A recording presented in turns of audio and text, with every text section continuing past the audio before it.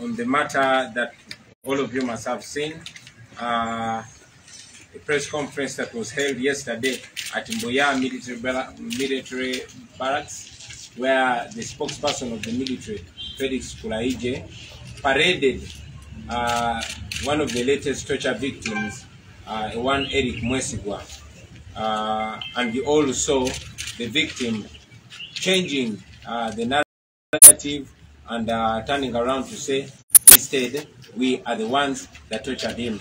I want to state as follows, that the regime, the shameless and criminal regime of General Museveni is at it again. You must all have heard the audios that were recorded prior to that press conference when the deals were being discussed between the regime and Eric Mwesigwa in order to compromise him and make him change his words.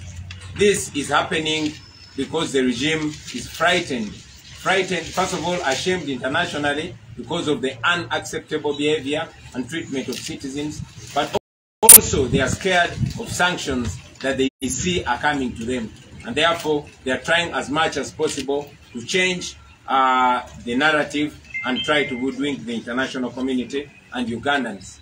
You all remember, ladies and gentlemen, that some time ago, the former president of NUP, One Chibalama, Zay Chibalama, was abducted by the regime, and the regime they tortured Mzee Chibalama together with his son and made him change his words and made claims that we had paid him $5 million in order to take over NUP.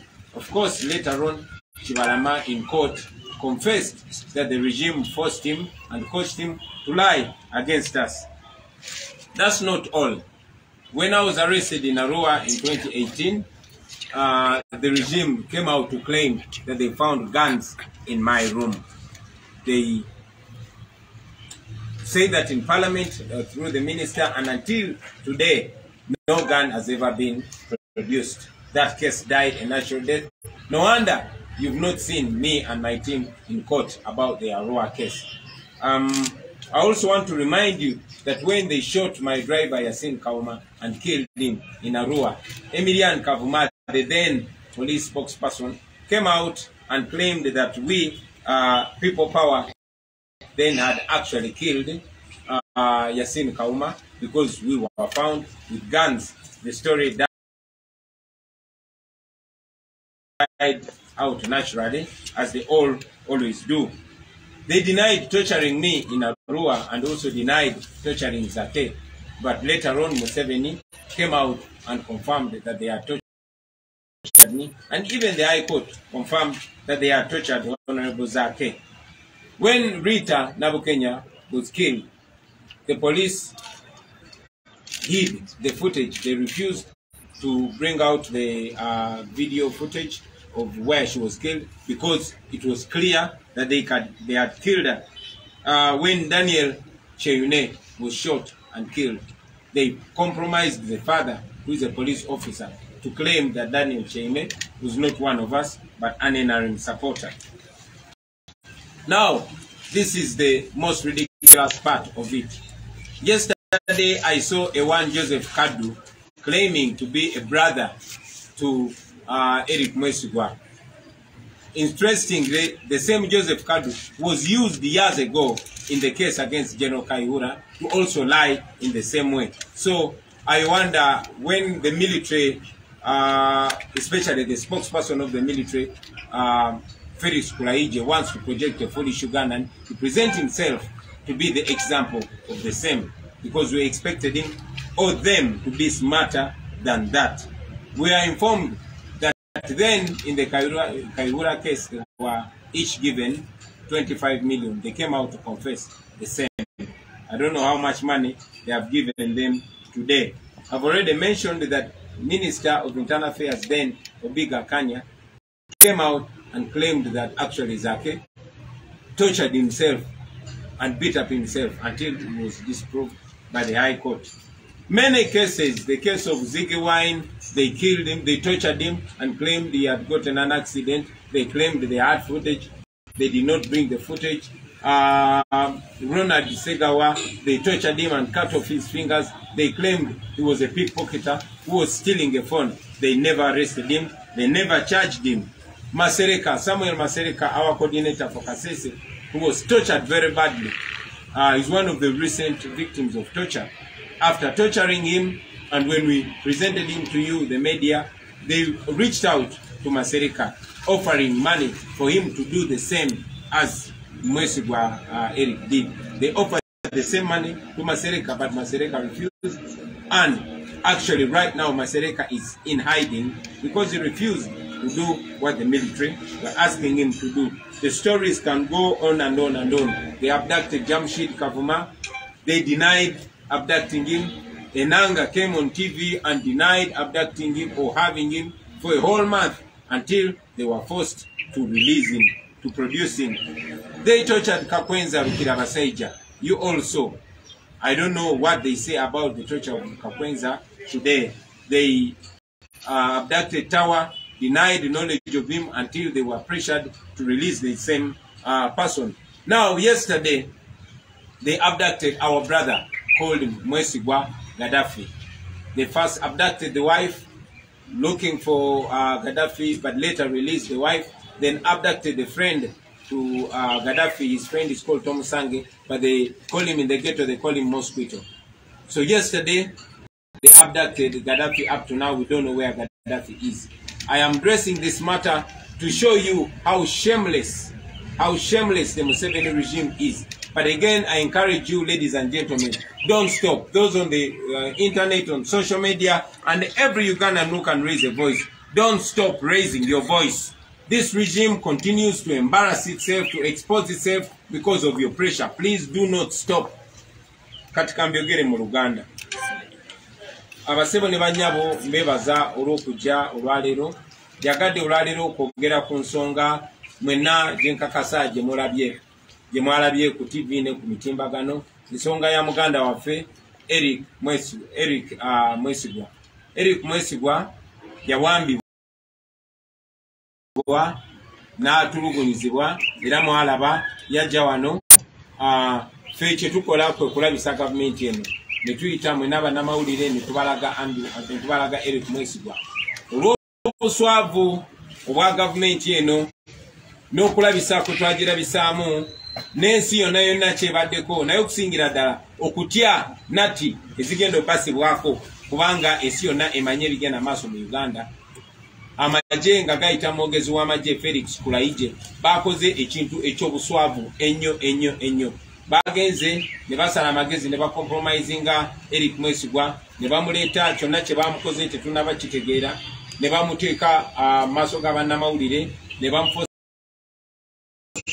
okugamba nti ffe ate ffe twamutulugunya tumuwe ssente. Eky'omukisa omulungi mukola diiru eyo n'amagye byonna babirikodinga, era amaloboozi ago mwagawulidde, abatanagawulira mujja gawulira nga gayitingana, nga Mwesigwa ateesaganya n'abamagye okulyamu abantu olukwe, ng'ateesaganya n'abamagye bamuwe ssente ajja akole ebyo byonna byeyakoze. Ekyo nno basebo ne bannyabo si kipya kubanga mwakirabako nga bakutte Mwami Kibalama eyali pulezidenti wa NUP mukadde, ne bamuwamba ye ne mutabani we, ne bamussa ku kamera ne bamwogeza nti ffe twamulimbalimba nti tugenda muwa miliyoni za $5 okutuguza ekibiina.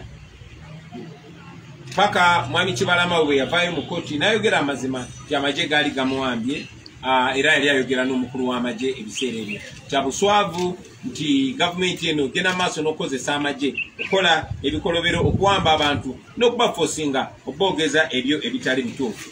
Era si kyekyasooka, mwalaba nga gavumenti eno ng'eyita minisitule w'ensonga z'omunda ebiseera ebyo yagenda mu parliament ne bagamba nti bankutte nze n'emmundu 2 mu Arua mu kisenge kyange, era ne bazigulako omusango gw'okusangibwa n'emmundu.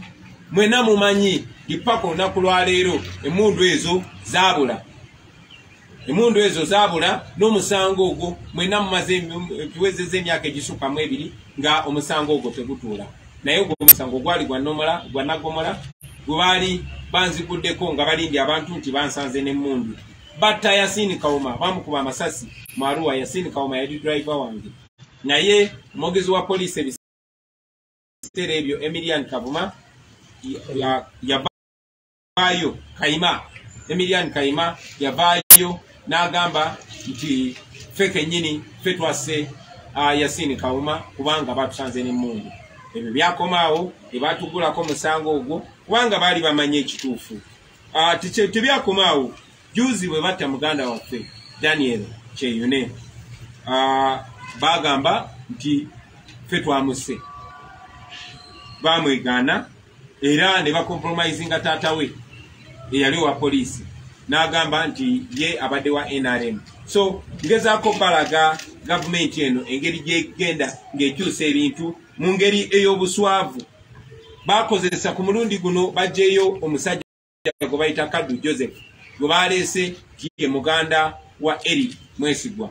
Kaddu Joseph eyo mujja kulaba ne bu video batandise okugjayo nga y'omuntu omu gwe bakozesa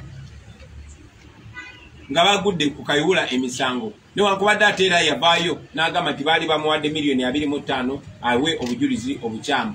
So kyewuunyisa nti bano abantu betubadde tutya nga tulowooza abagezi ate si bagezi nnyo nga bwe mulowooza. Abatusinga butemu tebatusinga amagezi kubanga bakola ensobi ze ezimu nga bagenda baziddingana.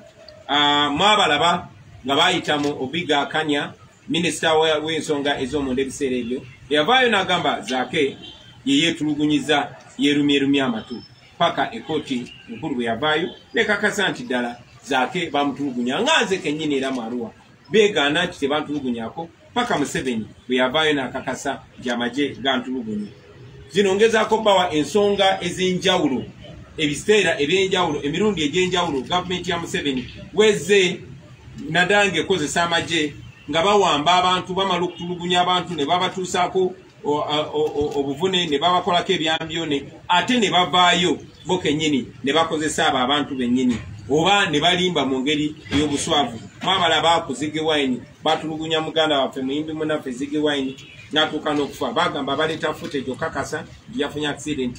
Oyo footage yabula bwatyo. Ssegawa Ronald omulenzi gwe mwalaba gwe bawamba ne bamutulugunya kubanga yali yesize ebya Museveni nga yambadde t-shirt ya Museveni naye nga wagira people power. Oyo bamusalako engalo ne oluvannyuma bagamba yali mubbi bamukwata bakasimu. Tewali musango gwonna gwe bamugulako, tewali wonna gwe bamuloopa. Kikikoma kwoyo Masereka, Samuel Masereka coordinator waffe ow'e Kasese bamuwamba ne bamutulugunya ne bamusalaasala naye kati babadde kubanga kyabadde kibaswaza nnyo babadde bamunoonya nga baagala naye akole kye bakozeseza Eric Mwesigwa. Era Masereka bwe yaganye n'atubuulira mulabye ng'akola ne interview ng'ayogera ku nsonga y'emu. Kati Masereka yeekwese kubanga bamunoonya mutuusaako buzibu. Mwabalaba abo bawamba Jamshid Kavuma ne bamwegaana okumala omwezi mulamba kubanga baali bamukubye essasi mu kugulu. Yamala kutereeramu ne balyoka bakkiriza. Enanga yennyini yeegaana nti tebalina Jamshid Kavuma okumala omwezi mulamba ng'ebitongole byonna ebigamba nti ebitongole bikuumaddembe nga beeganye Jamshid Kavuma. Mwawamba Tawa ne bamwegaana paka bwe bamusesema. Olwaleero baganda baffe be bawamba ekapeeka ne Nakaseke tetumanyi gye bali bakyabeegaana oboolyawo bwe baba tebannabatta nabo bajja kubeera ku pressure babate. Bangi nnyo kugeza olunaku lw'eggulo bawambye muganda waffe Gaddafi Mugumya bamuwambye basooka kuwamba mukyala we nga babanja bbaawe abalage gyali ne bawamba mukwano gwe gwe bayita Tomusange gwe bakazaako ya mosquito etalabikanga kati olunaku lwajjo bawambye Gaddafi. So twagala mumanye obuswavu n'obumenyi bw'amateeka gavumenti ya Museveni byegenda maaso kola baleme bawuduwinkinga baleme basirwaza mutunne enkaliriza. Njagala kozesa n'omukisa guno okusaba mwenna baganda baffe ababeera ku mutimbagano kuba mwe betulilayingako zino TV eziri traditional basobola oziremesa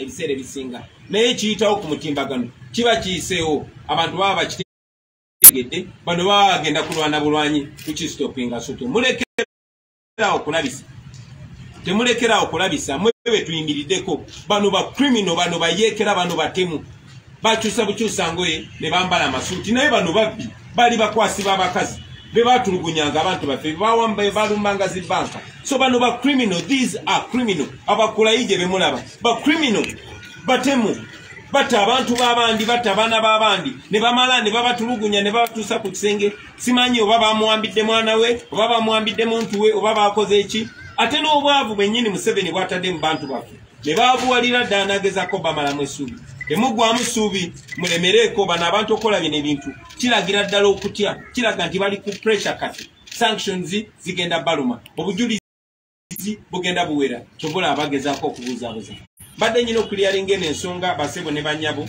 mwebale nnyo okumpuliriza mpozi ensonga endala gye njagala okusembyayo njagala obategeeza nti bukyanga tufiirwa muganda waffe kanso wa Mary tubadde tuli mu nteekateeka ez'okumugjayo okumukomyawo aziikibwe eno mu kitiibwa n'okukliyaringa bills twasobodde nga tuyita mu ttiimu zaffe ez'omu diaspora byonna okubitereeza era omubiri gwa muganda waffe guli ku nnyonyi guli mukomawo enkya tusuubira okumurisiivinga era program tujja kuba ebategeezebwa basebo ne banyabo. Let me say this in English. I want to inform the nation that following the tragic death of our brother Council Anthony Wameri, we have been working with our diaspora team in America and the world over to clear the process of the repatriation of his body. I want to inform the nation that his body is on the plane returning and we hope to receive it tomorrow. We shall be informing the nation about any other program. Thank you very much for God and my country.